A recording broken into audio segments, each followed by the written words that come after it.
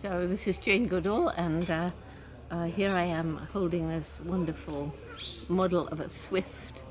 And why are swifts special? Well, I think they're magical birds because, you don't actually see them except flying very, very high.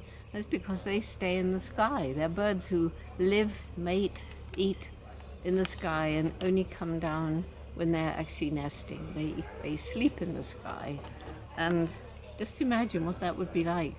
So they migrate over long, long distances between continents, and just because they're not seen very often, they need extra care. They need people to protect them, people to understand them.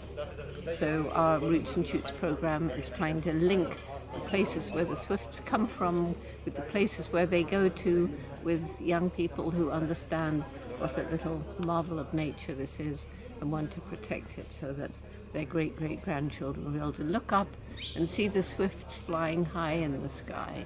So do your best to help them. Thank you.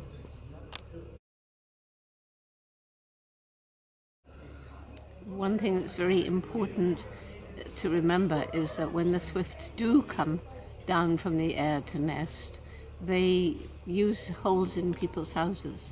And so many of the new houses are blocking up those holes, blocking up the holes in the old renovated houses, not thinking of making swift holes in the new houses. So that's something that everybody can think about and try and make a difference.